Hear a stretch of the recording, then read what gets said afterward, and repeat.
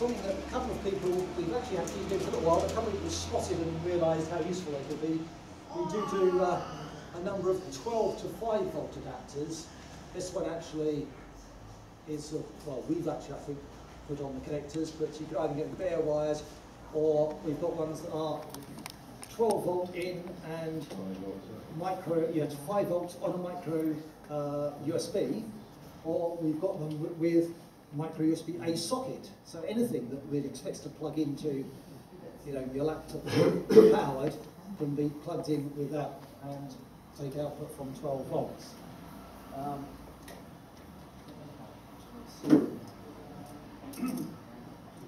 Then we come on to, yes, of course, our current flagship system, which is the Panda Row. So it's the Panda board in a case. We've got a variety of different style cases, and that offers you the sort of, well, certainly the fastest RISC experience currently available, and really various choices and options on that. And it's if you want a new desktop machine, that is our recommendation as a flagship product. Then the more interesting things I expect you will think is the Pi Compute module, which I don't know, but most of you will have probably seen it. We've got one here, and yes, it is, well, this is actually a memory sewed in, but it is the exact same shape and size as the Pi Compute module. And now by putting the compute module on something small like that, the possibilities now for doing different form factors which will run RISC-OS is now very significant. So one of the things is we're looking at doing one that would be smaller than a Raspberry Pi, and just sort of a little bit more limited in some ways, but could be used either with a lap dock, plug in straight to one of the Motorola lap docks units, or put on the back of a television as a media center in something that would be thinner, well, smaller in all dimensions than a Pi, and we're hoping that it might appeal to the wider, not just the RISC-OS market, the wider market, so get some money in for our RISC-OS aims. This is where in this case we've got a magnetic backing to it, so if any of you want to have a Raspberry Pi that doesn't, you can sort of hold somewhere, in the fridge, do it upside down. The only thing, of course, is the cables. The cables weigh normally far more than the thing, so you do need to hold the cables somehow on that. We will, there is already one other company doing a Pico, or announced they're doing a Kickstarter Pico high compute based system at a very reasonable price actually, a company down in Australia, but I'm not quite sure the specs they've gone for myself, but I'm sure it will appeal to some people. They do only, it has networking, has Wi-Fi on board, but no RJ45. Of course, unfortunately for RISC-OS, we don't have Wi-Fi ability, and it's not on the horizon. We all live in hope, but it's not there at the moment for that. So for RISC-OS market, if you are wanting something so effectively Wi-Fi, then of course you can use a nano router, something like this, which basically takes your RJ45 Ethernet from your PC, your Ionics, your Raspberry Pi, your Panda Row, whatever, power, which can be via USB, and gives you networking. Like gives you Wi-Fi networking once it's set up. Unfortunately, of course, to set it up, most of them do require a PC. So it's not something that just take along with you and go to our internet cafe and set it up and use it, unfortunately. But if you're wanting to use it in one or two locations, then that can be a very useful way of doing things.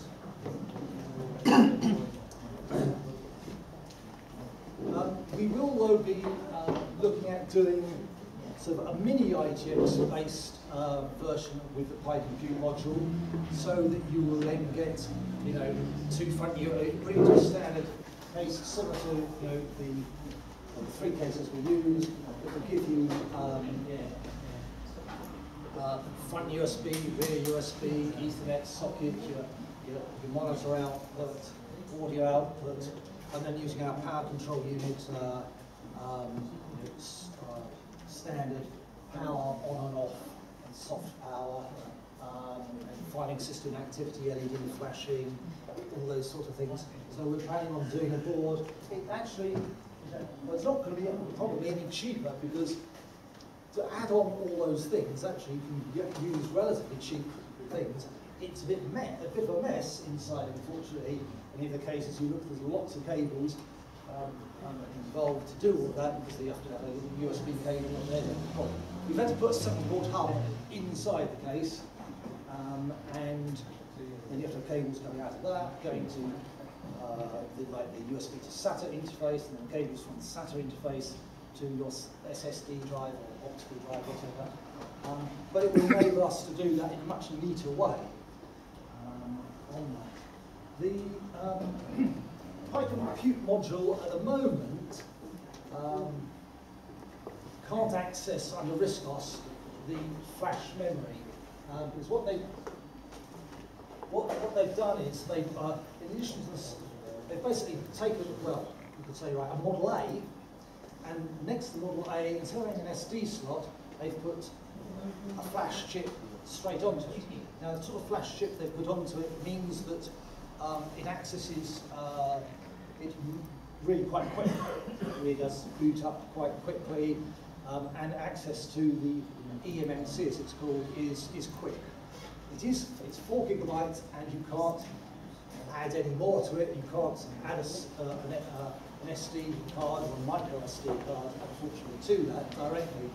They can be added, but they have to go via the USB bus, which of course is slower than if it could be on the main SD bus.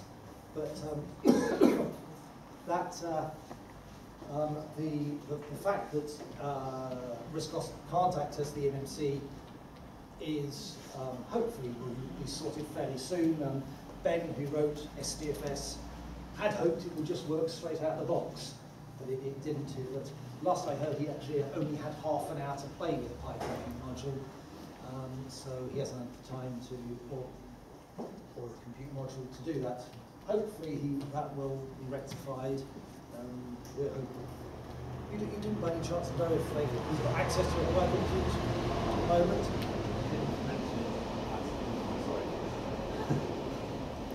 Well, hopefully, if necessary, we will lend in this one. I had ordered one from Farnell and one from RS, so yes, if necessary, I could lend one out to someone, but the one from RS hasn't turned up. But I made a slight mistake on one of the accessories that goes with it. But yeah, the eMMC does get access quicker than ordering an SD card with a fast SD card, and the SD bus on a Pi apparently is the fastest of any of the ones that are currently supported by RISC, so that should be nice and fast.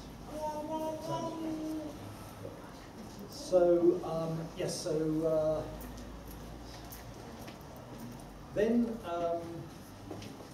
possibly I think something that might be most interesting, of course, is our plans for a laptop. And that basically is having seen that, oh, okay, that's there. Now, of course, these are normally put inside laptops. That's why that's normally a small outline, dual-in-line memory module. So the idea is basically, as we've done a sort of proof of concept here, so using the step-ready compute module and using a sort of an off-the-shelf HDMI to LVDS board. But as you may see on that, there's basically one chip on there and lots and lots of connectors. So we'll be getting rid of all the extra connectors and some extra bits and having that for your display. And then the other thing, actually, it's really relatively trivial, but in some ways it could be the most hardest thing to sort out, is actually connecting up the keyboard and trackpad. to get those to work under RISC. You basically need to go from your matrix and your trackpad to USB. Now there are obviously every USB keyboard out there has a chip in it that goes from matrix to USB, so that can sort out the keyboard side of it. But it starts getting interesting when you talk about multiple styles of keyboard. Right, initially we were looking at doing it for one and saying that as a complete system. So this one, it's a standard laptop, brand new, that we've just ripped all apart. But it uses the same 15.6 inch, 1366, 768 panel, and you basically have to buy it in without processor, without drives, optical drives, Wi-Fi, operating system. So we'll buy it like that, and then we take out the motherboard and throw that away. Right. I'm going to try and find a use for them. But yeah, we have asked, can they supply it to us without the motherboard, but even in the hundreds they said no. So we'll buy that like that, and then put our bits inside it. So we effectively will be reusing their keyboard, trackpad, display, external power adapter, and battery. Actually, yes, one of the areas is that we have no experience in. It's not something you can do using just a standard reference design. Is like battery management and power management. But we've managed to get back in contact with someone who was quite involved in the RISC scene a while back, who has said that they would help us out with the project, and the DC-DC conversion is their bread and butter. And they're now retired and are interested in helping us out for doing that, which is great. And then another area that, whilst we use a PIC, a programmable controller, on our power compute modules, we're needing to expand on that. And the chap that helped us out with that is currently not expected to be available. So, but someone else who says, I've worked on dozens of, hundreds of microcontroller designs, he said and again, someone who's was quite involved in the RISC community and hasn't been for some years, but so it's great to see a number of people returning to the fold, as they would say, on that. Because yes, trying to get things like the trackpad working is interesting, and doing it all for just one-off design is should be a little bit easier than all for doing multiples, but it still needs doing. And actually, given the experience we've had this week in getting this, basically it's the board from inside a Dell USB keyboard, and interfacing that to the keyboard that came with it, apart from the fact we've worked out it's well, we're pretty sure that one had a sort of fairly oblong matrix and one's got a fairly square matrix, so we've not managed to wire in all the keys. And then we had to use key mapper too, because everything of course was appearing in one place, so we've got a key mapper thing that's of every key that's, well, sorry, no, there was one key, the hash key. We pressed the hash and up came a hash first before we modified it. It was only one.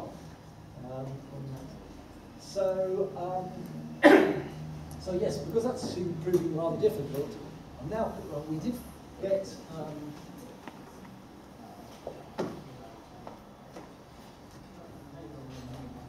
I haven't actually got the particular one here, but what I did was I opened up some of these combined keyboards with trackpads to work out, well, how do they do it?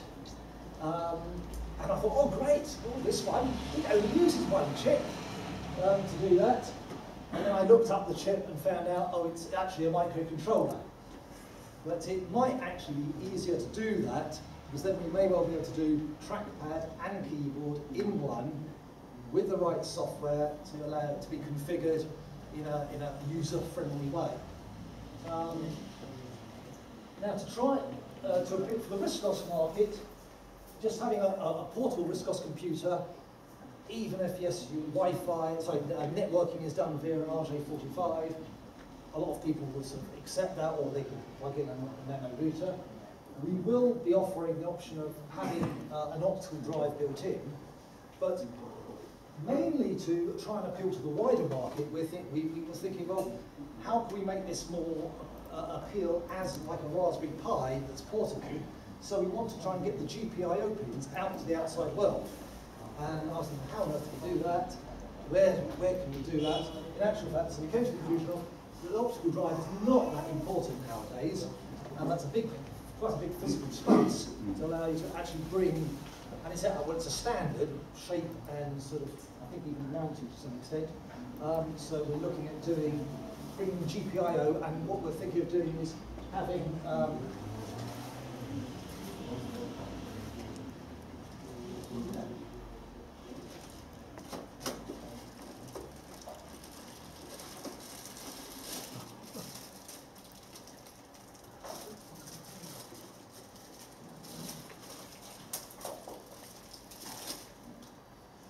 rather than sort of, well, I'm not quite sure what we're going to do with stopping genders and whatever, because it gets a bit awkward with getting, because some of these like inline males things are quite silly money, and if people are going to have to, if we go for female on coming to the outside world, which is the most obvious sensible thing to have, so you can't short out your power on your laptop to pins.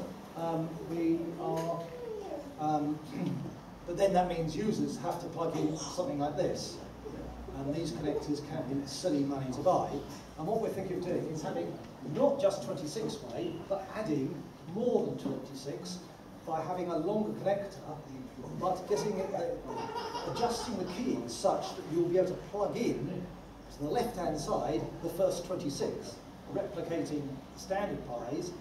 But then, if you use a larger connector, you would be able to plug in, a 50 or way, say, connector, and get access to those.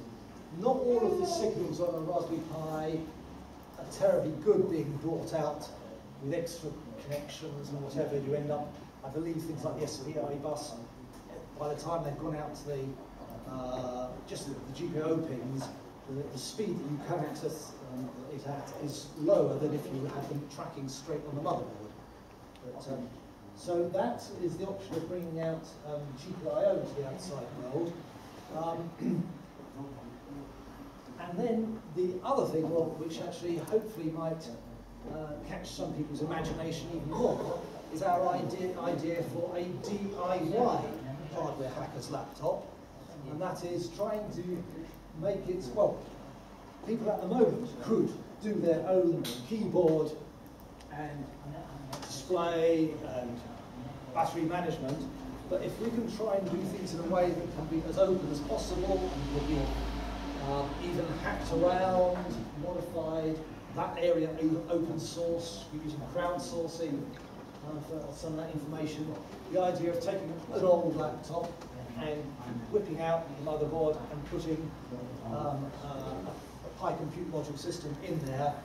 I'm hoping that we might be able to get some grants for that, although unfortunately, because it's not improving efficiency, and it's not recycling materials, and it's not high technology really, so most of them don't.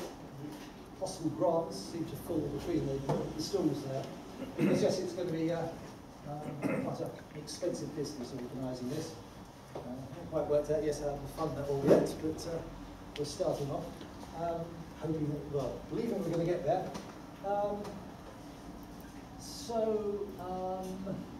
And hopefully that might win us some awards if recycling of that nature, because there must be tens of millions of XP Windows computers that are still working, but people within the next few years will be junking and not really suitable for putting a Ubuntu on or something. Other people not going to use that, but this hopefully people will be able to see a real perfect end use for it.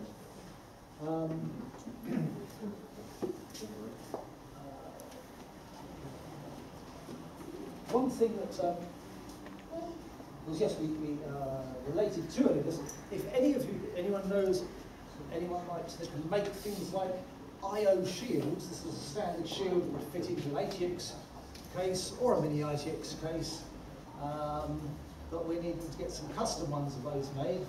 If anyone that can do that sort of thing, it's a bit of special art to do that. Or to make it look neat from the outside, a sticker that covers up whatever you want and mounts things. This is what I call laminated polycarbonate. If anyone knows ways and means of either that or something similar, end up with a nice professional look to things, I'd be appreciative. Because at the moment I'm being quoted like, I don't know, even in the hundreds, to £3 or £4 each, which is rather a lot of money for that.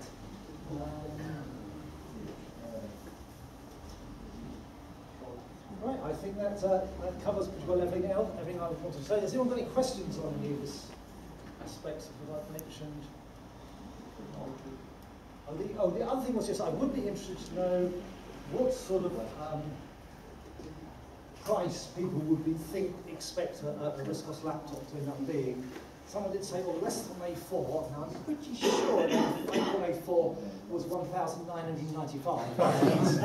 And I can assure you, yes, it will be less than that. But you know, the idea of trying to do it for the same as a fairly average laptop of £500 is really not going to happen. That's just too much expense involved. Please let me know what. I'm not actually taking orders. Notes of interest. Thank you.